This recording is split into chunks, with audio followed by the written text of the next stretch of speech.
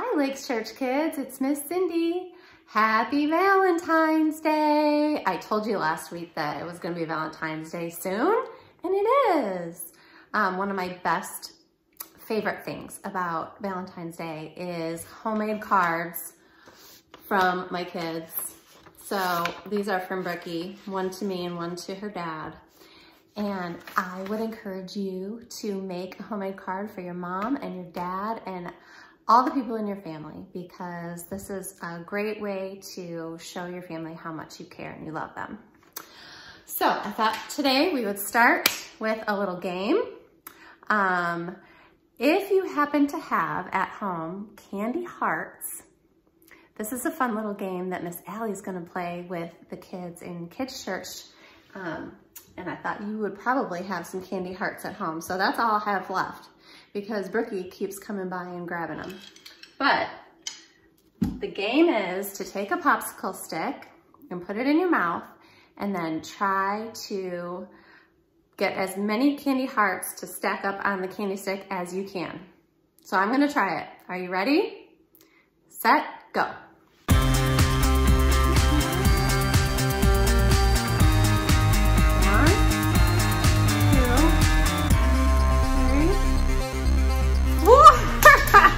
Only 4. Let me try again. 1, 2, 3, 4, 5. Okay. I fell off again. My record is 8. So see if you can beat my record. If you don't have any candy hearts at home, here's a little game that you can play that I'm gonna play right now. Roses are red, violets are blue. I want to play a game. How about you? You're about to be shown several candy hearts on the screen.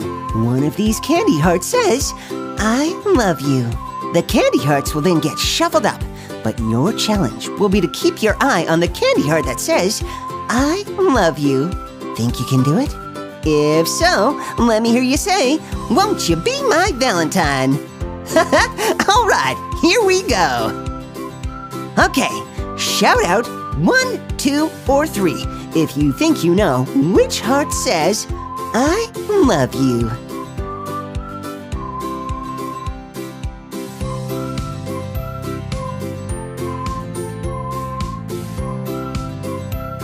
Great job, everyone. Let's try another one. This one will be a little faster.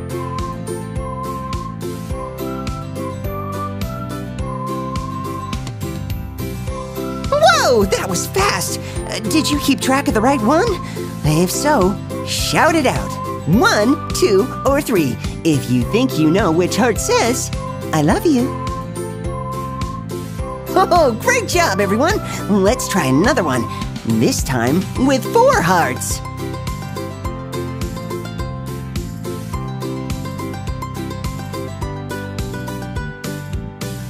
Oh, that was definitely a little trickier. Shout out the number if you think you know which heart it is. Nice job! Now, let's try it again, but a little faster.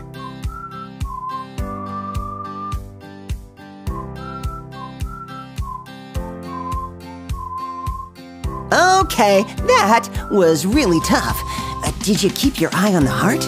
If so, shout it out. 1, 2, 3, or 4. Way to go! That was really challenging. But what happens if we add in 1 more candy heart?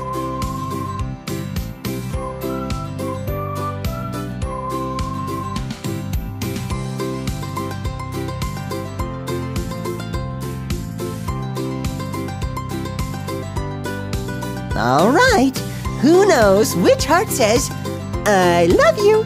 Shout it out if you know it. Nice job. Now, can you do it if the hearts go even faster?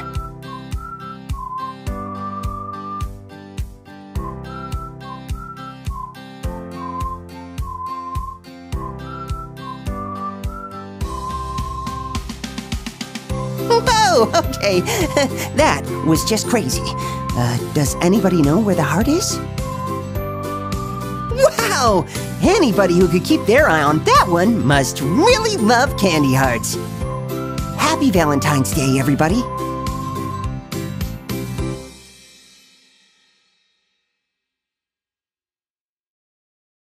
Did you get some of those right?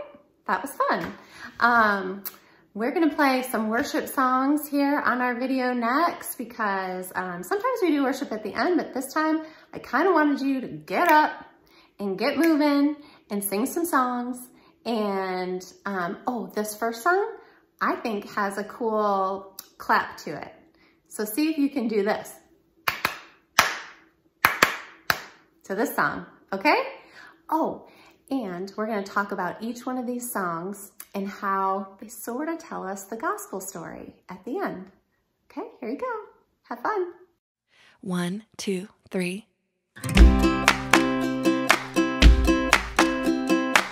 God made bananas and the trees that hold the oranges and apples we eat. God made the coconut and the berries, yummy grapes and watermelon treats. God made this world we see. He gives every good thing. Taste and see that the Lord is good. So good, so good. Taste and see that the Lord is good. So good, so good. God made the mountains and the breeze, the colors of the rainbow we see. God made the palm trees and flamingos, the giraffes and even hippos. God made this world we see. He gives every good thing. Taste and see that the Lord is good. So good, so good. Taste and see that the Lord is good. So good, so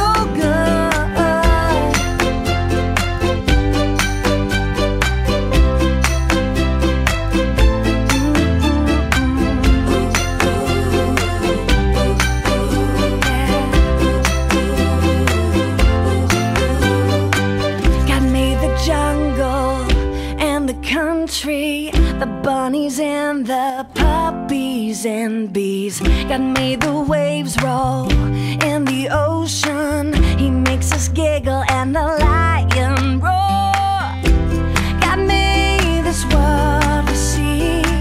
He has a plan for you and me. Taste and see that the Lord is good. So good, so good. Taste and see that the Lord is good. So good, so good. Taste and see that the Lord is good. So good, so good. Taste and see that the Lord is good. So good, He's so good.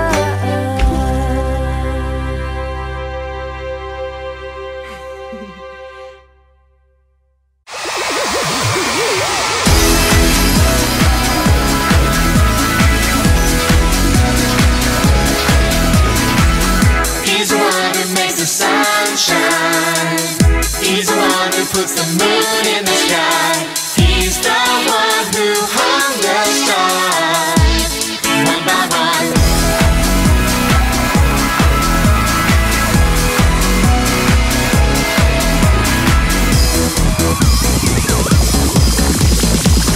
He's the one who makes the birds sing. He's the one who makes your dreams so high. He's the one who makes me smile. Day by day, Jesus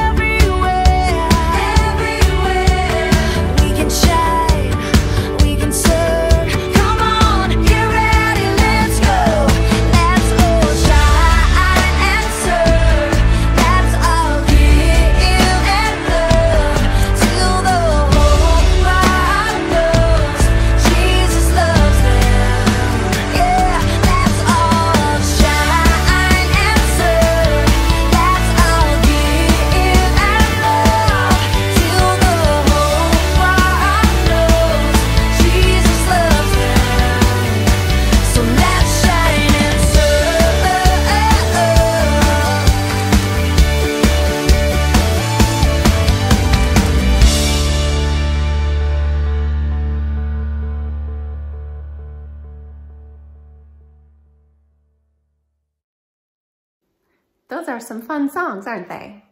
So, if you've ever gotten a packet of the worksheets from me, you might notice that somewhere on like the second page is this page.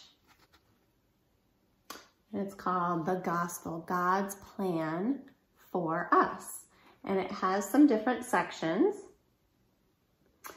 And when I was listening to our Gospel Project Gospel presentation that you're going to hear at the end of this video, I was thinking, that's really cool. We should talk about each one of those things. And then I heard those songs and I was like, it sort of tells our story.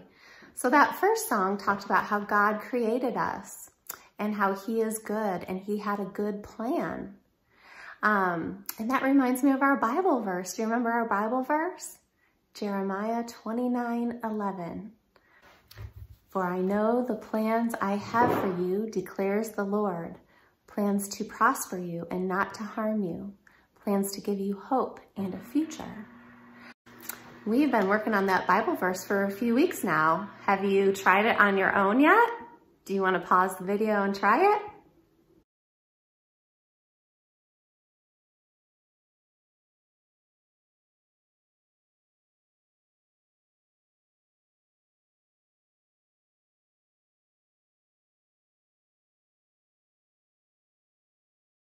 The second song talks about Jesus is our superhero. And if I had to combine these three things, we sinned because all of humanity has sinned. God provided his son for us, and Jesus gives. Jesus is our superhero because he gives us the chance to be seen in God's eyes just like he is, perfect and holy and righteous. And he did that by dying on the cross for us, for our sins, and taking the punishment for our sins. So that makes Jesus our superhero. And then the third song was how we respond. We respond by shining for him and serving. We respond by accepting the Holy Spirit into our hearts and having faith that God has saved us and that we get to go to heaven with him forever. And it's not just for us. When we accept Jesus as Lord of our lives, then it's our time to shine for him, shine his light, and to serve others, love others as he has loved us. So here is our Gospel Project video for the day, and it's talking about each one of those pieces. So I hope you enjoy it, and I love you guys. I love you with the love that God gives me for you. And I pray that you are always doing well, and I pray that God is growing you into the strong men and women of God that he's designed you to be. Love you guys. See you next week. Hi, I'm Tyler, and I want you to know that God loves you and has a plan for you. God knows your deepest thoughts and feelings, and he wants to have a relationship with you. The Bible has a lot to say about God's plan and how you can have a relationship with God by trusting Jesus. So I'm here to tell you the gospel, the good news about Jesus, and explain how you can become a Christian. The first thing you need to know is that God rules. The Bible tells us God created everything, including you and me. God is in charge of everything. There is nothing that is outside of his control. The next thing you need to know is that we have sinned, every single one of us. Since the time of Adam and Eve, every person that has ever lived has chosen to disobey God. The Bible calls this sin. Because God is holy, God cannot be around sin. Sin separates us from God and deserves God's punishment of death. That's the bad news. But wait, the Bible also has good news. God provided a solution to our sin problem. God loved us so much that he sent his son, Jesus, to rescue us from the punishment our sin deserves. That's something we as sinners could never earn or do on our own. Jesus alone saves us from our sin. Another thing you need to know is that Jesus gives. Jesus lived a perfect life, died on the cross for our sins, and rose from the grave. He's still alive today. Because Jesus gave up his life for us, we can be welcomed into God's family now and forever. This is the best gift ever. So how do we respond to this good news? We can receive the gift of salvation that Jesus offers us. The Bible tells us exactly how to do it. The letters A, B, and C can help us remember how God wants us to respond to his good news. ABC stands for admit, believe, and confess. First, admit to God that you're a sinner. The Bible says we all are sinners and that we need to repent. To repent means to turn around, to change direction, to turn away from our sin. Tell God you're sorry for your sins and trust him to forgive you. Second, believe. Believe that Jesus Christ is God's Son and received his gift of forgiveness from sin. And third, confess. Confess your faith in Jesus Christ as your Savior and Lord. That means that you tell God and others that you've trusted Jesus to be your Savior and to be in charge of your life. The ABCs can help you remember how to become a Christian. But trusting in Jesus is something that's a really big deal, and that's very personal between you and God. So if you want to know more about it, talk to your mom, or your dad, or a grandparent, or a teacher, or your pastor. I know any of them would love to help you understand more about what it means to receive God's gift of forgiveness from sin.